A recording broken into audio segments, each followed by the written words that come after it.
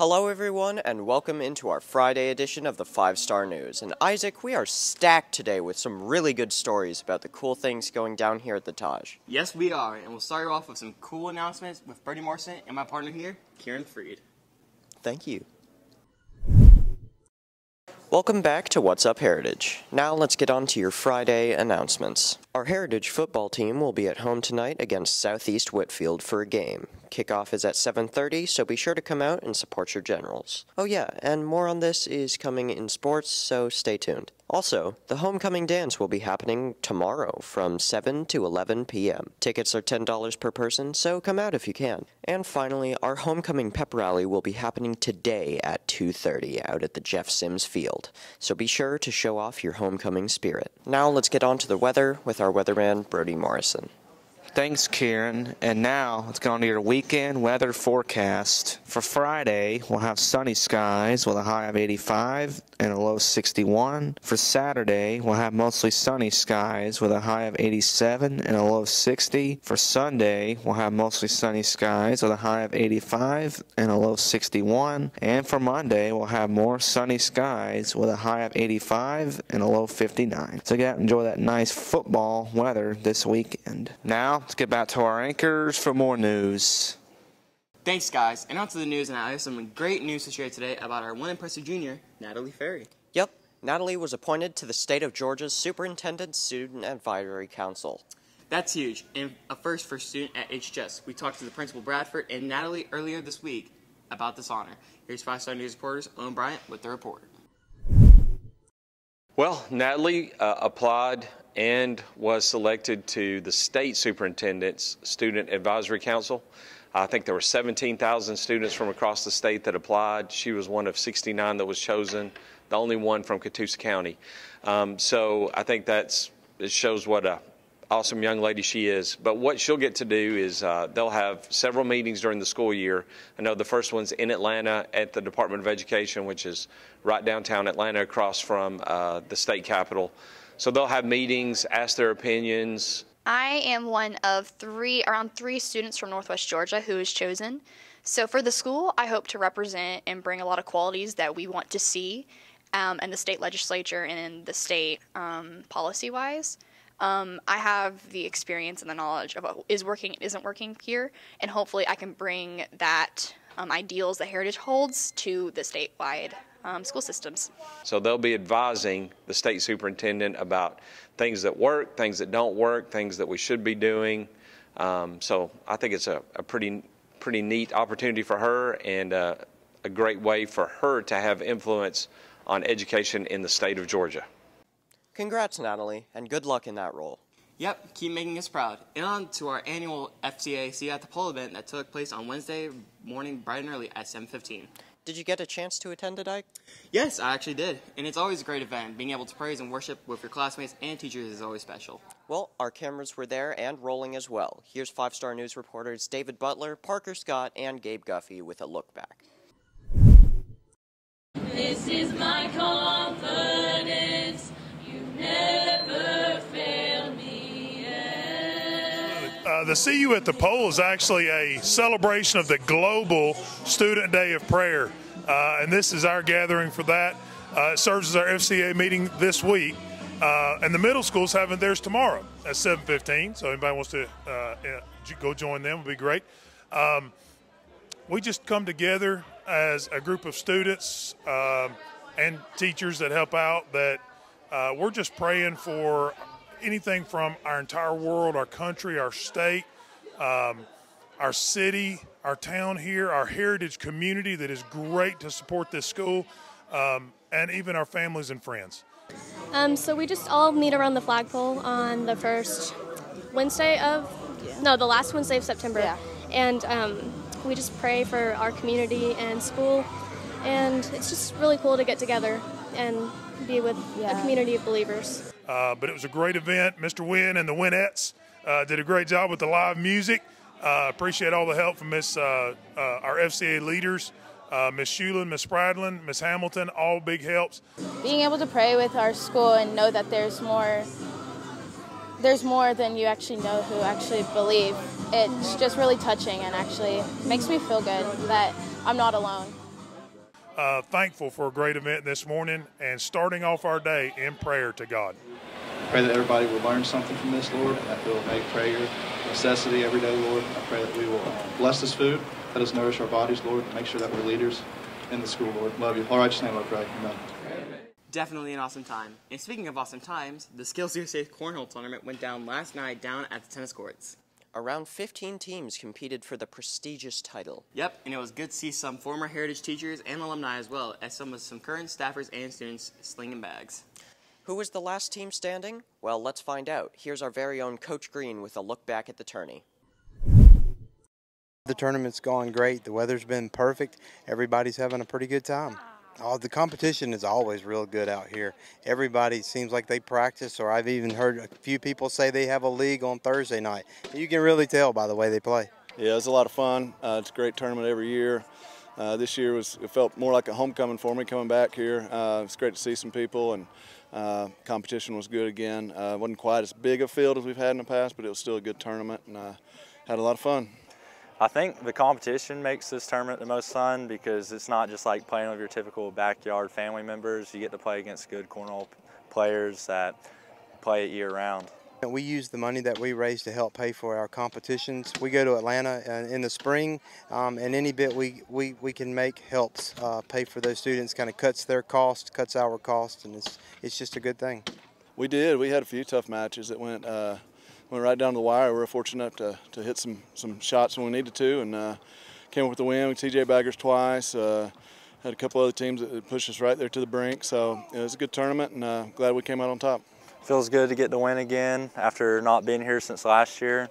We had a good competition, good people to play against, and a lot of our games went down to the wire, especially the last one. We shared a little bit. I got some shots to go down earlier, and then Cooper got hot here at the end. He always comes up clutch. So these last 2 rounds, he really carried us through as he normally does. He's been carrying me for years now, so yeah, he really threw it well. It feels good. The beginning of the day, I wasn't hot, and my dad carried me, and then the last game, I was on fire. Pretty much every shot did what I wanted it to do, and the results proved it. Congrats all, and thanks to all the Skills USA guys and gals for putting this on every single year. Now, Generals, if you're looking for a job, this next segment is just for you. Yep, we here at the show have you covered in that area as well. We call this one General Jobs, and it features our work-based learning instructor, Officer Crane. What's available this week? Let's find see. out. Yeah, so we got 3 employers today that have contacted me looking for help. Raphael's Pizza in Ringgold is one. Marco's Pizza in Eastridge and Dalton is another, and Freddy's Fast Food in Fort Oglethorpe. All 3 of those are hiring right now. I think Freddy's is probably paying the best as far as money goes, but also all of your retail establishments, they're starting to hire for seasonal employment. So Marshall's and Walmart, of course, Hobby Lobby, any of your larger retailers right now are going to be adding people for the Christmas season. So if you're looking at something just seasonal, you just want to work, get some money for the holidays, then now's time to go ahead and get out and apply because they're ramping up their hiring as well. So thanks. 3 pretty good options right there. But now it's time to take a break, Isaac. I can definitely agree on that. So let's hear more about Squattober, but after the break, Skylar and Bryce will be here for sports. They'll preview the football game tonight and tell you about a remarkable performance by softball pitcher Addie Edwards. Stick and stay. Sports is next. What's that I smell in the air? It's Squattober! It's that time again, folks. Squattober at Heritage High School. T-shirts and hoodies will be on sale in the main weight room. T-shirts are $20 and hoodies are $35. If you guys are interested, come on by and see Coach Gibson. We'll start our Squattober workouts the month of October and be able to celebrate that through the wearing of the T-shirts and the hoodies. Love to have you guys take part of that.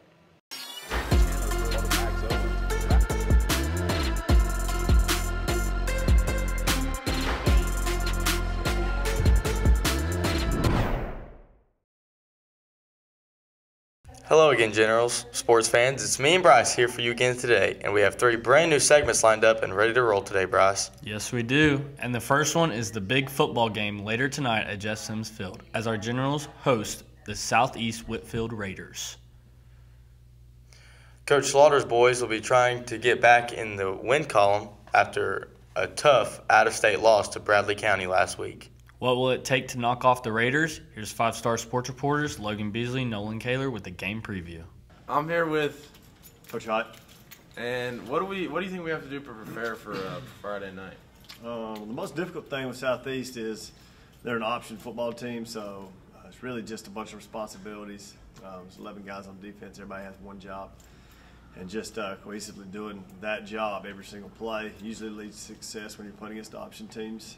Offensively, they have a bunch of looks in the secondary that are good for us, so I think the game plan is to throw the football a lot. How do you think the outcome's going to be on Friday night? Heritage wins. Thank you.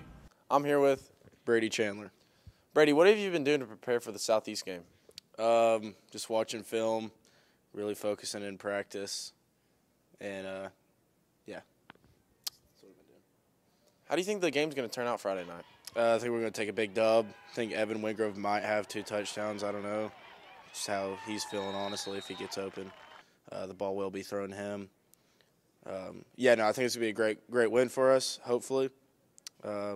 Shouldn't be anything too crazy that we have to deal with. Feel really good going into Friday.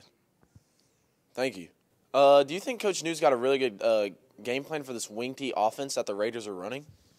Yeah, the Raiders are a very weird offense. So it's a little wing tee with some spread, sort of type deal. So, I feel like we have a decent game plan for it. I mean, I feel like it's going to come along very good, Evan. What do you think the outcome of the game is going to be Friday night? So the outcome's just going to be – the outcome's on us. So whatever we want it to be, that's what it's going to be. So the team effort has got to be good. So if we have a good team effort, we could win 90-0. If we don't play good, we could lose 90-0. So 74-10. Thank you. Good luck tonight, guys and students. Don't forget to get there a little early tonight so you won't miss the homecoming festivities. On to softball now, and our ladies have been crushing through region play these past few weeks. Yep, and those wins are coming from the timely hitting, outstanding defense and pitching that's been off the charts. And Tuesday's win over Cedartown Lady Dogs featured all of those elements and then some. Here's 5-star sports reporter Owen Bryant, Talon Pickett, Bree Wilson, and Gage Brewer with the report. And the 1-2. Got her swing, strike 3, and that is it. That is the ball game in a perfect game, no-hitter through 5 for Addie Edwards. The game against Cedartown, we got another region win, 8-0 in 5 innings. Addie Edwards had a perfect game with 14 strikeouts, striking out 14 batters of 15 batters. So that's a really amazing stat.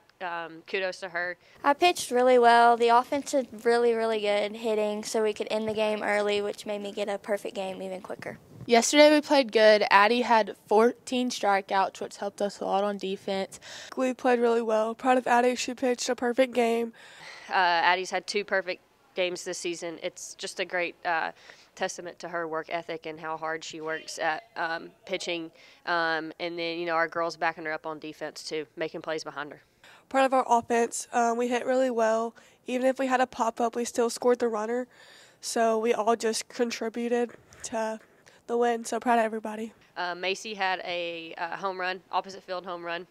Everyone hit well on the team. I had a home run, which helped. It was just a great team win. We were awesome at situational hitting, which we've been working on, so it was great to see them execute it in a game. Congratulations, you softballers, and what an unbelievable performance, Addie. On to volleyball now, and the Generals were in region play earlier this week, taking on Cedartown and Northwest Whitfield. Definitely 2 matches that our ladies were supposed to win. Could they get it done? Here's me and Skylar to tell you if they could pull off the 2 wins. So Tuesday we played at Northwest for 2 more region matches. We played Southeast and Northwest. They went pretty well. I think that there's a lot of things that we can improve on. After last night, we have only one more region match next Tuesday against Sonoraville. So our 2 region wins last night put us at 9-0 in the region. It's just kind of one step closer to our goals of winning region, but we still have our region tournament coming up over fall break. So we still have a lot of work to do.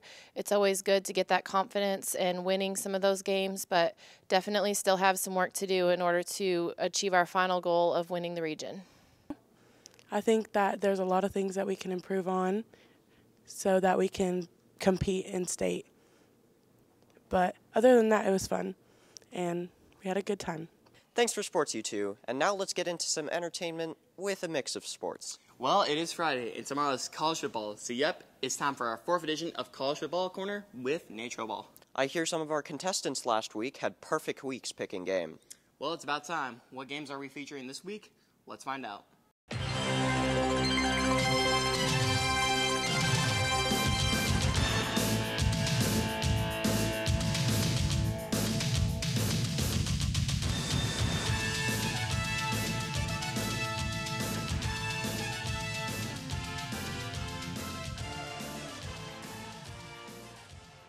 Back to another episode of College Football Corner. Your host yet again, Nathan Troball. Now, the game we're going over today is Arkansas versus LSU. Now, Arkansas put up a fantastic game against LSU, tying in the second quarter, both getting 10 points in the second quarter, then edging out in the fourth quarter, 15-10. However, it was barely not enough as LSU was able to barely pull out a win over the Razorbacks. But for our predictions, this week we have Georgia versus Auburn, South Carolina versus Tennessee, and LSU versus Mississippi. So let's send that off to our experts. Georgia and Auburn.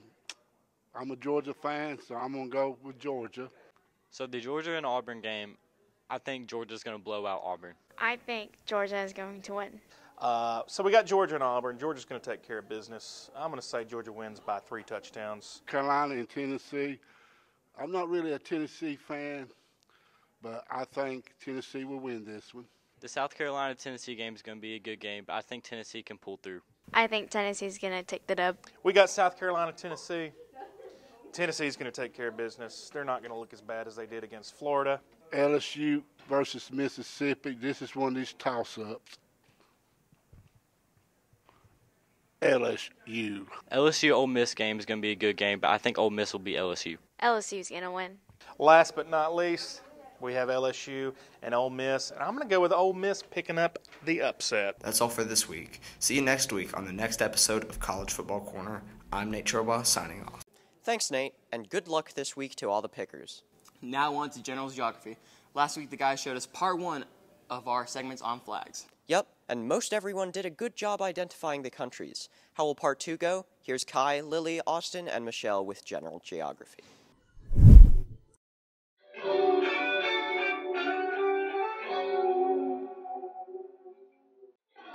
All right, I'm here with Damian Grayson. All right, how well do you think you know your flags? Not well. All right, let's see how well you do. What is this country? That is Canada. Nice. All right, what gave it away? The leaf. The maple leaf definitely gave it away. Canada. All right, yep, just some easy flags to start off with, right? Next one? Japan. Anime land. Next one up? Germany. I want to say Mexico, maybe? I don't know, those light colors like yellow have really given it away that I feel like it's Mexico. It is actually the country of Germany. Here's your next flag. I think I've seen this flag before. Maybe I have. I want to say Africa. Bruh. That was a horrible guess. Yeah, Africa's a continent. Next one up? Spain. Yep, that is correct.